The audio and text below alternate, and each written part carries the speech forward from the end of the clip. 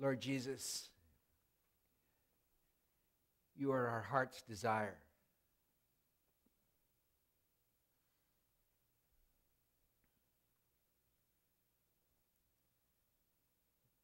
We love you so much that when you inspire us with moments of worship like this, we are transcended. And we cannot contain the kind of joy that exists in our hearts, just knowing that you care so deeply for us and love us so much.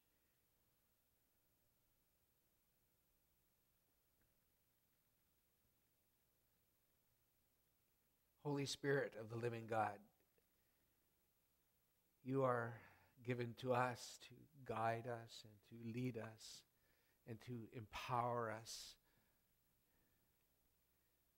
but mostly to remind us and to show us how much Jesus loves us. And so we come here today, Lord, and we are trembling as we stand in the presence of God. And we consider it the most awesome privilege in the world that you would count us as your children.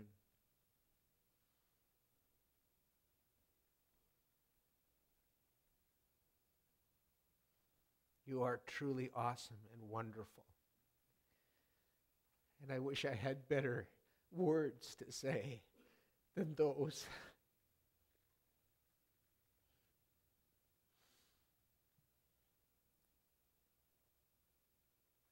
That today, Lord, we want even the rocks to cry out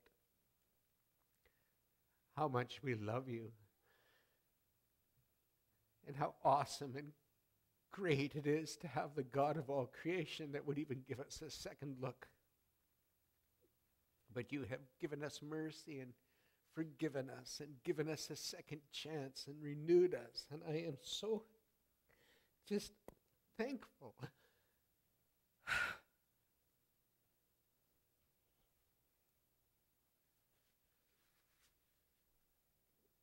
Thank you. Thank you so much, God.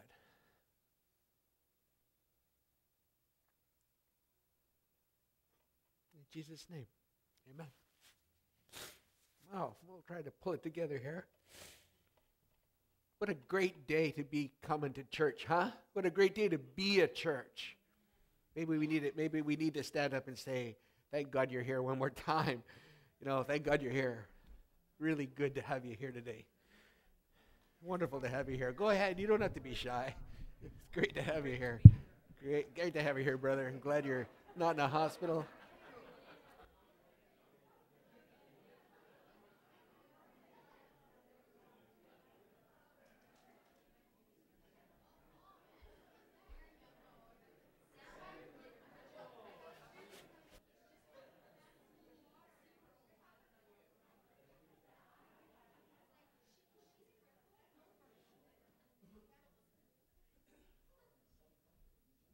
You guys are just way too friendly.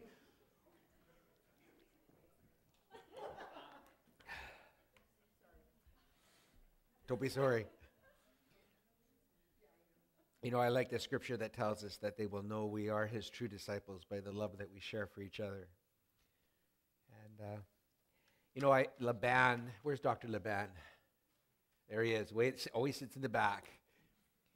But, you know, we're working on a sermon series that's going to start in October. And, you know, one of the contributions that Laban had, one of the many contributions that he had, was the one of, you know, he just likes spending time in fellowship with other believers. And he was adamant on that fact. And it really struck me, you know, how, you know, when Christians get together, like when Dave Kenny and I get together in a restaurant, it's almost embarrassing because we go there for breakfast and they end up serving us lunch, you know, and the books are spread out all over the tables and stuff. But, you know, time just flies when you're spending time in the Word with believers or even in our home group. And, time to go home, you know, and nobody really wants to go home.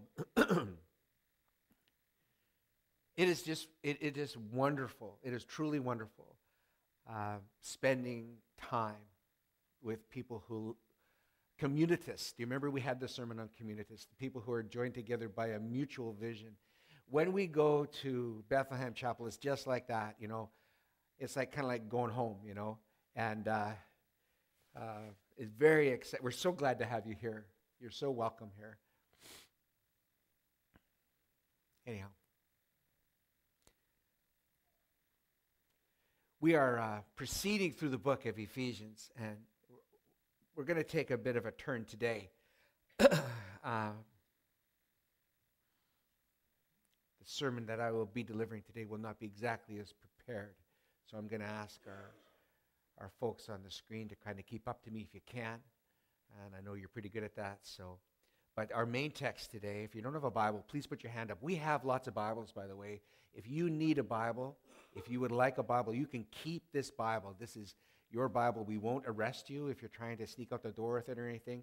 You know, it's yours to keep. So if anybody needs a Bible, just put your hand up. And over here, we got one.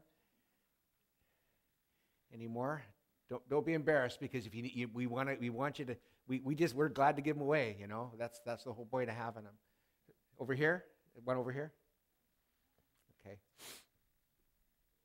You know, and mark it up too. Like, you know, get a pen, mark it up. It's yours to keep.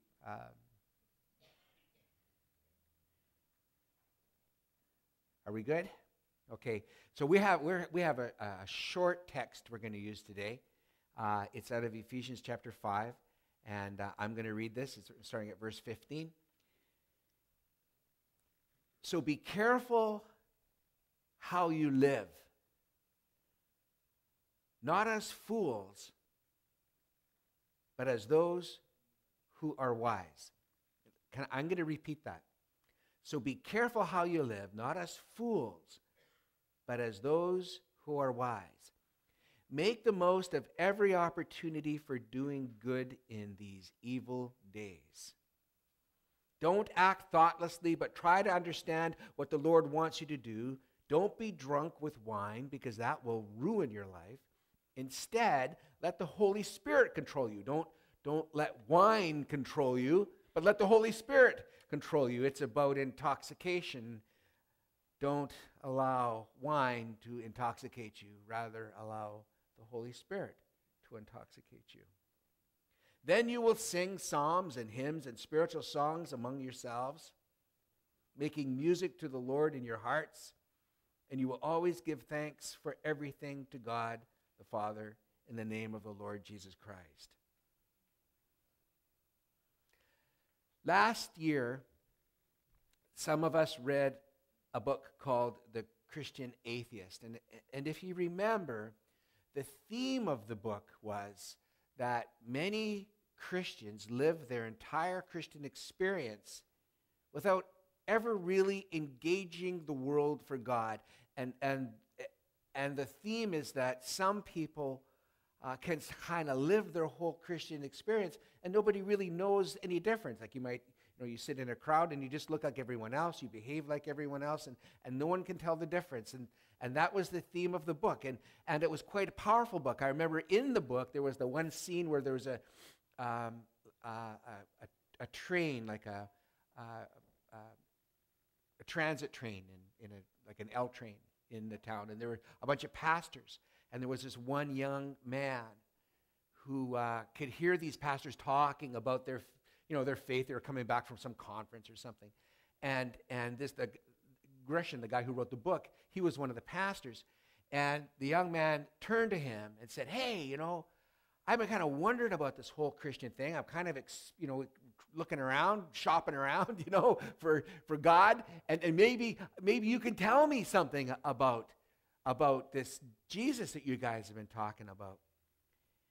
And the pastors all kind of looked at themselves, and I guess the Grisham, they kind of said, "Okay, well, you're our spokesperson here." And he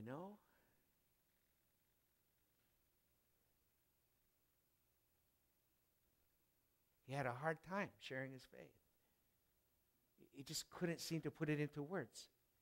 And he'd been a pastor for many years. And, it's a good book. We have it in the library. In fact, we have 2 copies in the library. So you might want to sign it out. And we have the video series. So if you're interested, it's a great book. We have a great library. It's plug for our library. But he said he went through his seminary education.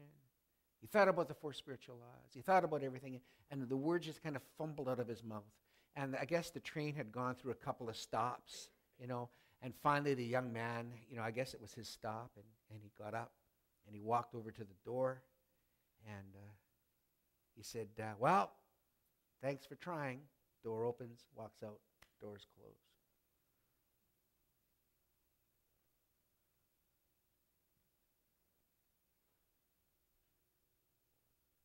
It seems difficult sometimes to engage the Christian experience in our lives.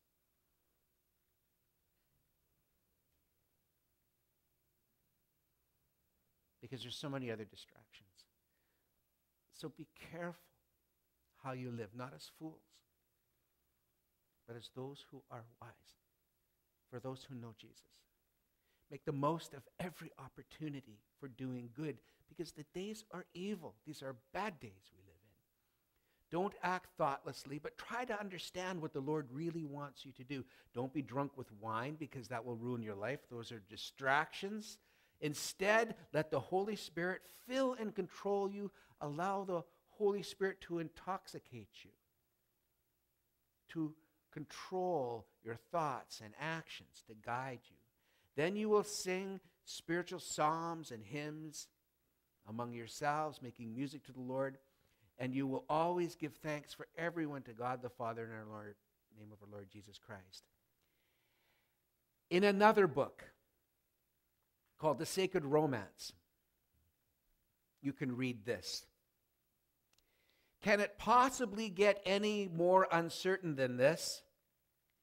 We so long for life to be better than this. We wish the beauty and the love and the adventure would stay, and that someone strong and kind would show us how to take the arrows, the pain away. We hope that God will be our hero. Of all the people in the universe, he could stop the arrows and arrange for just a little bit more blessing in our lives.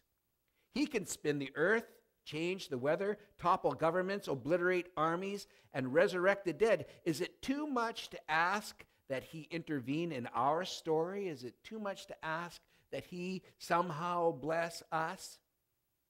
But he often seems aloof, almost indifferent to our plight, so entirely out of our control.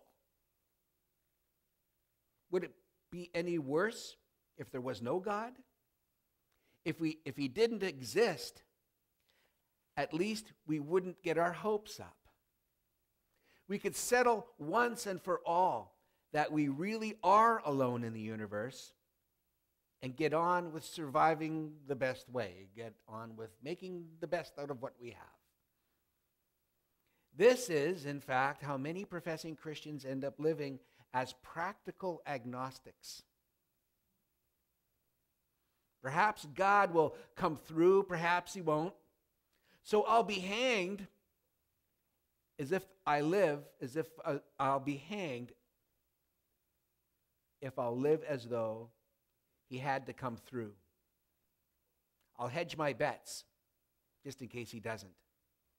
The simple word for this is godlessness.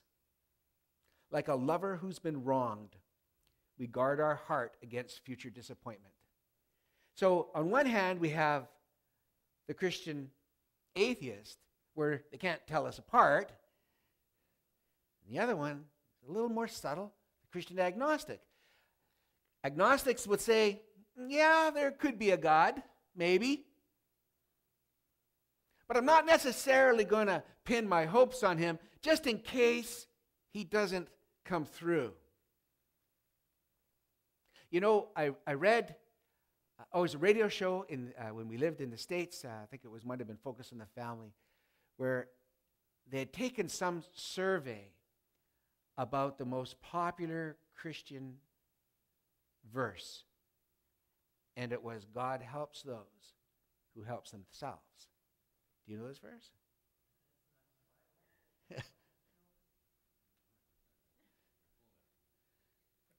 they did. They really did the survey. And so just a man on the street, oh yeah, God helps those who help themselves. You've heard that, haven't you? That's in 3rd Enoch, right? I understand Christian atheism on one level. There's a lot of pressures to adapt and to live in the world. And I don't have a regular job anymore. I am a pastor, but my wife has a regular job. And I know how hard it is for her to share her faith at work, but she manages to do it. Secretly, she prays for people. That's one thing. But a Christian agnostic, there's a choice. You're making a decision to say, I'm going to pray to God. We'll see what happens. It might work out. It might not work out. But at the end of the day, I'm going to hedge my bet. I'm going to make sure that my ducks are in a row. So just in case God doesn't come through, I'll be okay. Now, I asked if we could share this story. So I'm going to share this story. And again, Dr. Laban, he said when we preach, we must share our stories. We don't want to be talking down to people or making them feel like they're not part of the engagement. So I'm sharing a story from Bethlehem Church. When we preached the story, the sermon on forgiveness, do you remember that? That was a few weeks ago. One of the parts of the sermon was when we store profanity in our hearts. And that's bitterness, unforgiveness, rage, anger. But in this case, it was unforgiveness. And profanity, the definition is treating something unholy that is really holy. That's profanity. That's a literal definition. So if you have received Jesus as your Savior, Christ is in your heart. He's living in you, living in your body. It's no longer me that lives, but Christ that lives in me. If you're engaging in, say, unforgiveness, you're actually engaging in profanity. You're because Christ is holy, and he's all about what? He's all about restoration, forgiveness. So, we preached this same sermon that we had here, 2:30 in the afternoon. We show up there, and the team is there. I think we had Mr. Kenny. Were you there that day? Yeah. And Shane was there, and Kevin was there. And it's great fun. Are these guys invited to come to your church at 2:30? Anytime. Boy, it's great fun. They're very emotive. Would that be a good word? Very emotive. But, we preached the same sermon. And we talked about how unforgiveness in your soul will erode you away. And if you're harmed by someone, the harm continues to loop, and you're more harmed. The memories harm you. So what Jesus says is to bless those who persecute you, pray for those who mistreat you. That's the message that he plants deep in our heart. Why? Because he's taken up residence in us. It's not that complicated to figure out, right? It's no longer we that lives, but Christ that lives in us. Well, we preach the same sermon. And wow, at the end of the service, it's like a bomb went off. Do you remember that? It's like a bomb went off. A lady comes up, and as I recall, she could barely talk.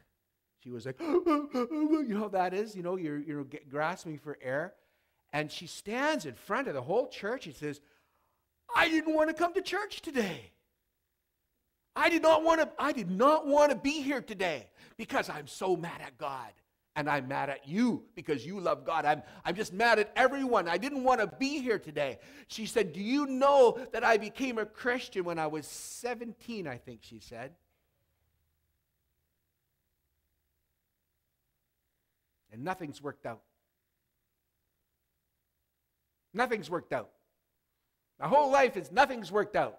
So I just don't want to do it anymore, she said. But and my kids have joined a gang. And I'm in poverty, and my life is just crummy. And I didn't want to come to church today. Except that my little 5-year-old granddaughter wanted to come. And she said, Grandma, I really want to go to church today. Bethlehem Church, that's her church. I really want to be there today. And then she said, last week my granddaughter was sexually assaulted. And I was so mad at God. I was so angry at him that he would let this happen.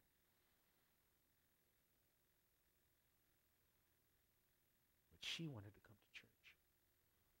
And I realized that I was storing profanity in my heart.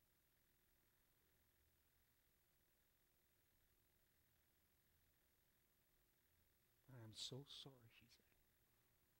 And she said, God, will you forgive me? And then she asked the church to forgive her. So the guys went up and they had the oil and they anointed her with oil and they prayed over her. And the church forgave her.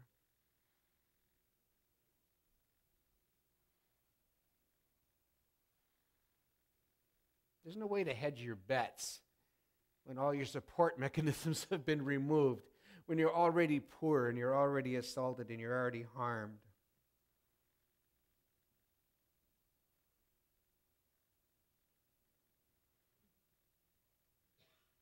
The Apostle Paul, when he spoke to the church in Ephesus, he didn't want them to go back to their old sin patterns. He didn't want them to go back, to finding other answers to life's problems other than God, other than Jesus Christ. And he knew that they would have a tendency to do that. Remember, they used to go and actually purchase spells and incantations. That's what they did in Ephesus. Or they would go to the temple of Diana and offer a sacrifice, some other god. But he said, I don't want you to be like Christian atheists so that no one can tell the difference. But more importantly, I don't want you to be like Christian agnostics. I don't want you to think that maybe God will show up maybe if he feels like it. Or maybe if it's a good day, and hedge your bets. And I don't want you to do that. Instead, I want you to be focused on the fact that God is for you. So be very careful how you live your life. Not as fools, but as wise. Make the most of every opportunity for doing good. Because guess what, folks? The days are evil. The days are evil. When sin entered the world, if you don't read Genesis, we were studying Genesis chapters 1 to 3 in our sermon preparation group this week. And hey, sin entered the world, original sin. Days are evil. Make the most of every opportunity, like this lady did. Instead of saying, I am so angry with God, I'm so mad at God, that I'm just going to ignore God altogether because he's never going to show up anyhow. And if he ever does, well, who knows? He might show up. But in this case, she was almost tempted to be unwise, to remove herself from the only person that could ever help.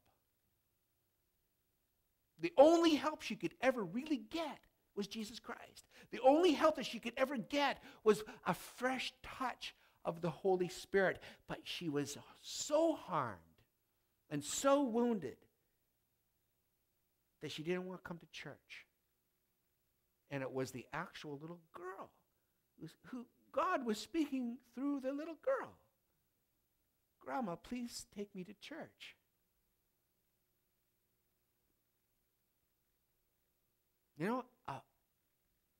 It's storing that profanity in your heart. Saying something, calling something unholy that it's really holy. There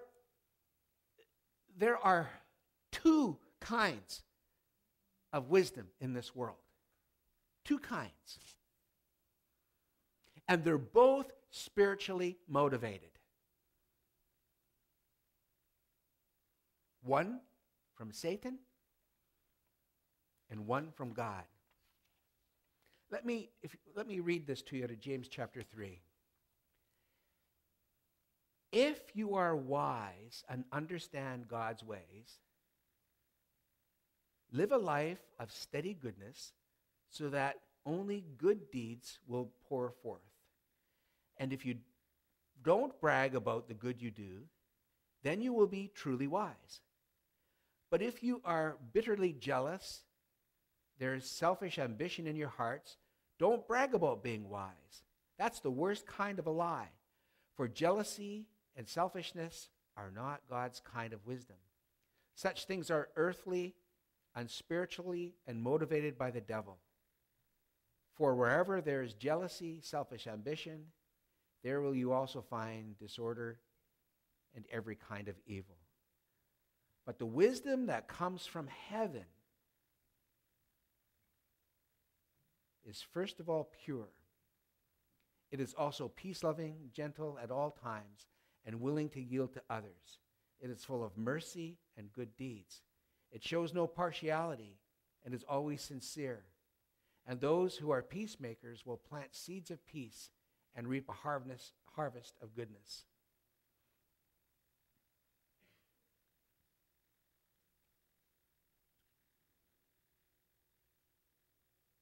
We don't always follow these rules.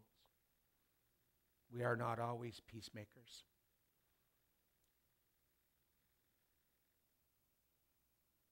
But when we embrace the wisdom that is from Christ, that is from God, this is the kind of fruit that we will produce. It will happen even to the worst of us when we get transformed. Even in the midst of our deepest pain, like this woman who came forward at Bethlehem Church, she was angry and self-motivated. I'm sure she wanted revenge. She wanted revenge against the perpetrator that harmed her granddaughter, but she wanted a piece of us too. She was so angry at Christians that your God would let this happen. How dare you that your God would let this happen? She was so mad, and she was so motivated by self-interest that I just want to harm someone as much as I've been harmed.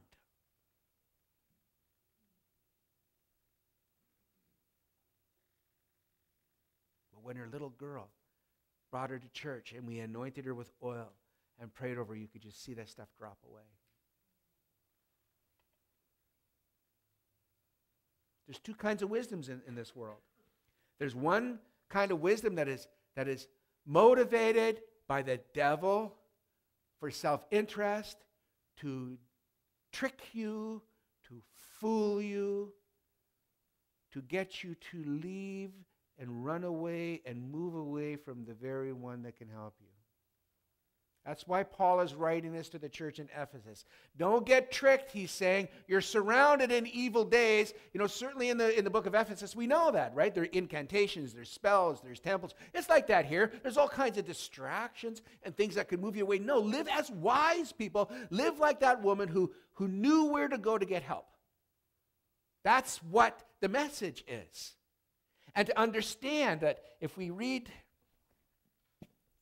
in Ephesians, we're going to get to this. We haven't got to this yet, but we are going to get to this. But I wanted to just read this to you out of the Amplified Version. This is an interesting version of the Bible. If you don't have one of these, you might want to pick one up because it's an attempt at kind of a literal Greek translation. So it doesn't read all that well aloud, but it often carries an impact meaning. And so let me read this out of Ephesians chapter 6, verse 12. For we are not wrestling with flesh and blood, contending only with physical opponents, but against the despots, against the powers, against the masters, spirits who are the rulers of this present darkness and the spiritual forces of wickedness in the heavenly spiritual sphere.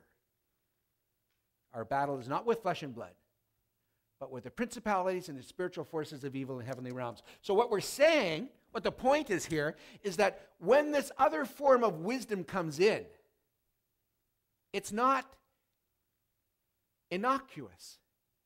It's spiritually motivated.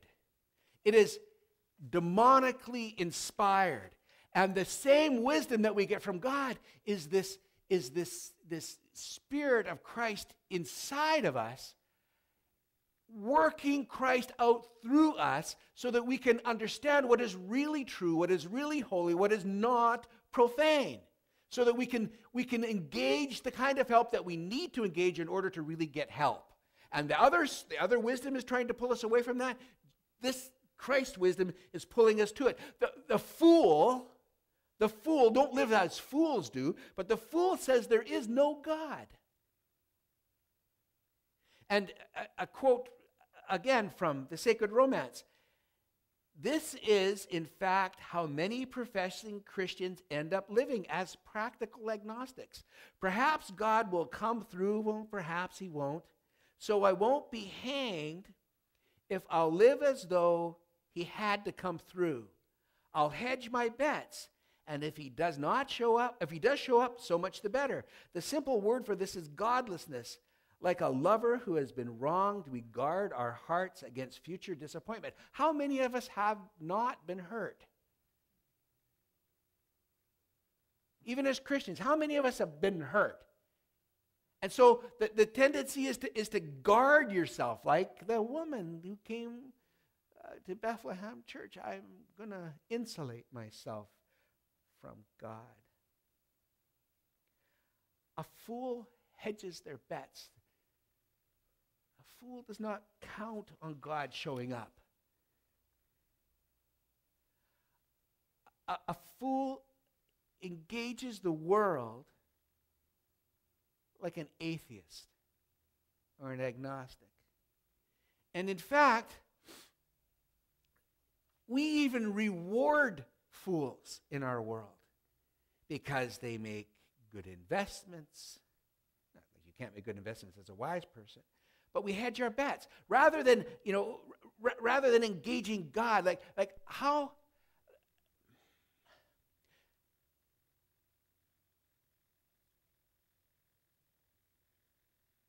Does God ever call us to do crazy things that don't make sense? I mean, he does. I mean, some of us are called into, quote, full-time ministry, and we leave honest jobs to do it. Others are called to do certain kinds of ministries that don't really make sense to anyone else, but they require the kind of commitment that is wholehearted and foolish on the outside, but godly on the inside.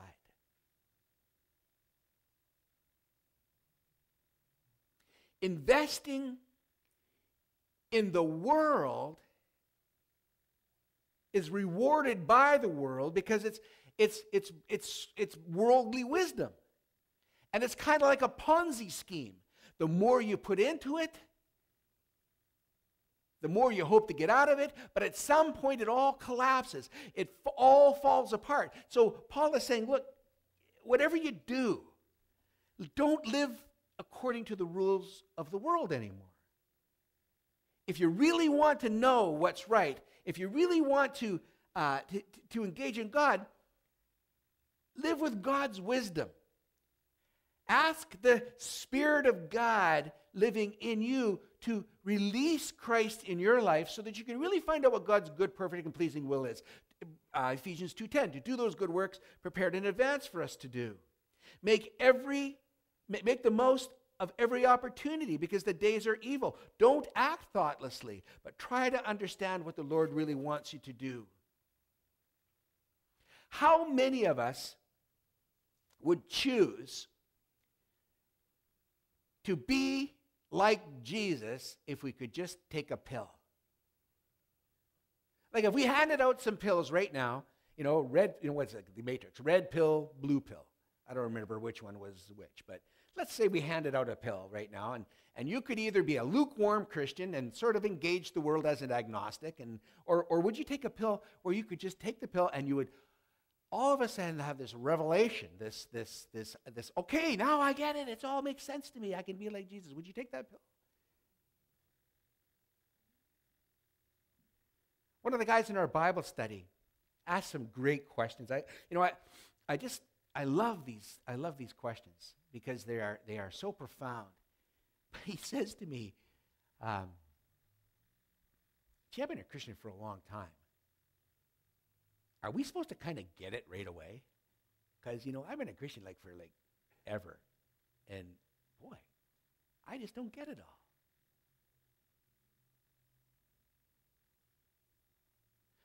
The more we study, the more we read, the more we understand how deep the Father's love is for us, how this formation of transformation changes our lives every day. We become more aware of who we used to be and more moved forward to be like Christ, but there's this painful realization that I really don't get the whole picture. And he says, is it possible that I'm missing something? And the answer is yes. And if we had the pill to give you, you could take the pill, then you would get it all and you'd be fine. But it doesn't work that way. In fact, Jesus says in Luke chapter 9, verse 23, he says, if anyone wants to be my follower, you must put aside your selfish ambition. You must let go of the other wisdom. You have to put it to death. You have to literally say, I am not going to follow that other kind of wisdom. You have to, if anyone wants to be my follower, you must put aside your selfish ambition and shoulder your cross daily and follow me. If you try to keep your life for yourself, you will lose it. But if you give your life for me, you will find true life. And how do you benefit if you gain the whole world and forfeit your soul in the process?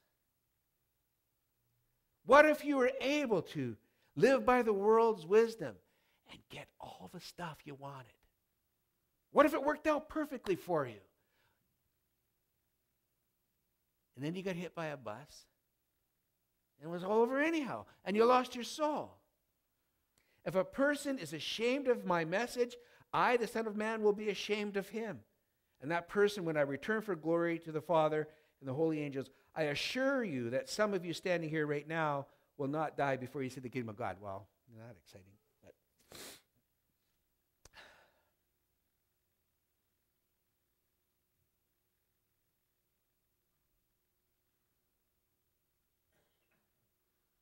if I gave you a pill and the same blue pill and the same red pill,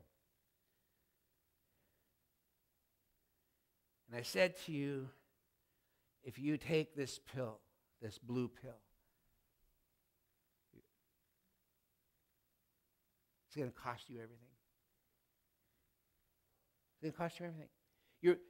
Your life is going to change. The way you look at the world is going to change. People may ridicule you. They may make fun of you. You may be harmed.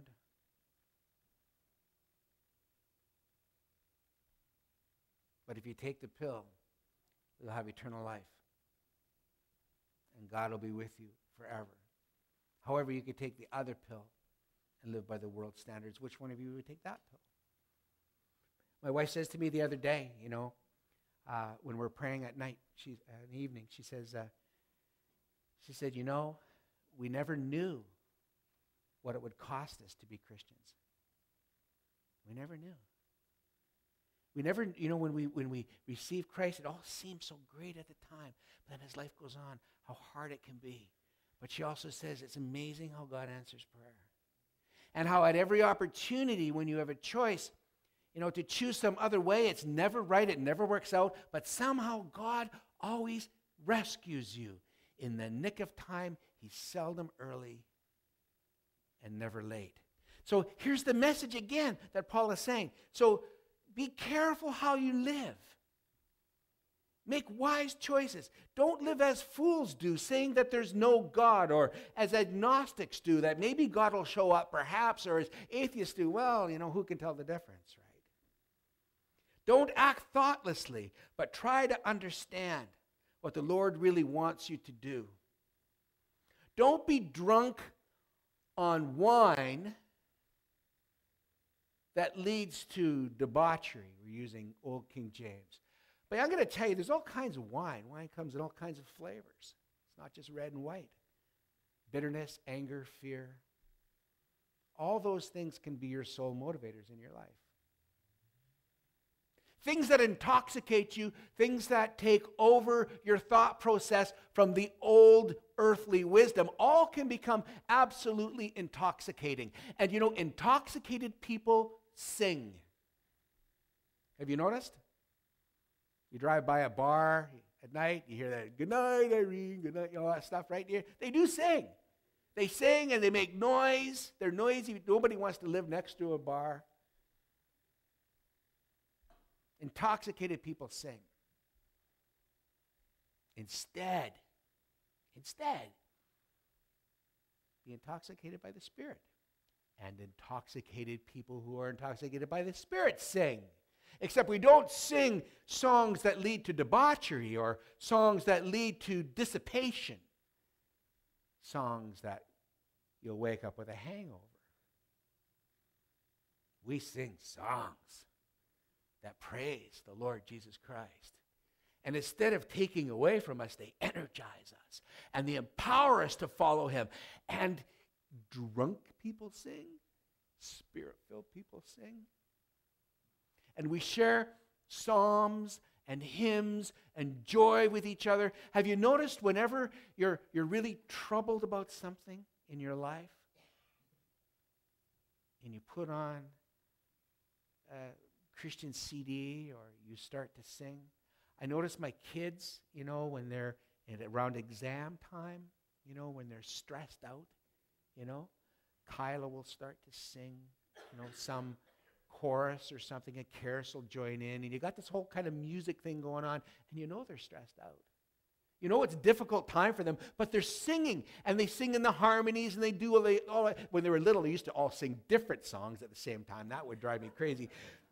But what I'm saying is that there's many things we can become intoxicated with. Fear, anxiety, anger, like the gal from Bethlehem Church. But when she turned back to God, she was singing psalms and hymns and worship and saying, thank you, Jesus, that you love me so much. Thank you, Jesus, that we live in this broken, ruined, disgusting world, but you have rescued me from it. And you are in the process of rescuing me from it. And I don't have to live this way anymore. Then you shall sing psalms and hymns and spiritual songs among yourselves, making music to the Lord in all your hearts. And you will always give thanks for everything to God the Father in the name of our Lord Jesus Christ. The fool says there's no God.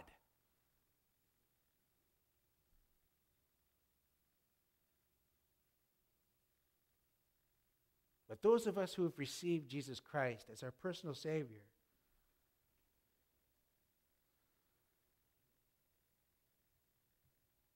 we make the choices to live in this world and engage the world as an expression of Christ.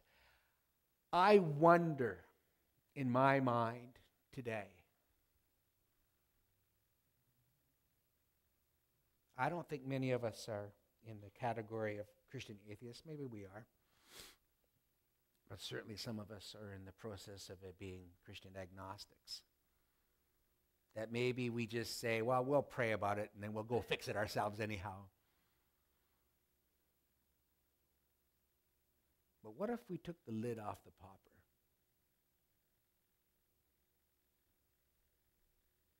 You know what I'm saying? Like, what if we actually said, okay, Lord, I want to have total Christian wisdom. I don't want to be tricked anymore. I don't want to be fooled. I'm giving you permission to engage me in such a way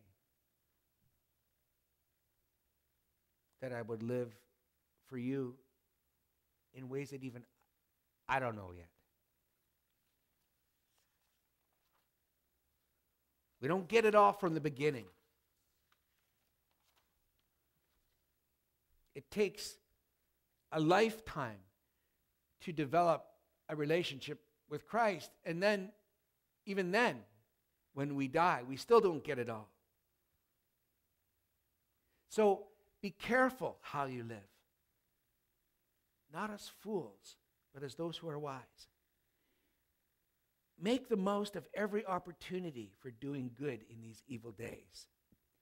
Don't act thoughtlessly, church, but try to understand what the Lord really wants you to do. don't become intoxicated on wine in its various flavors, if it's fear or anger or greed or passions.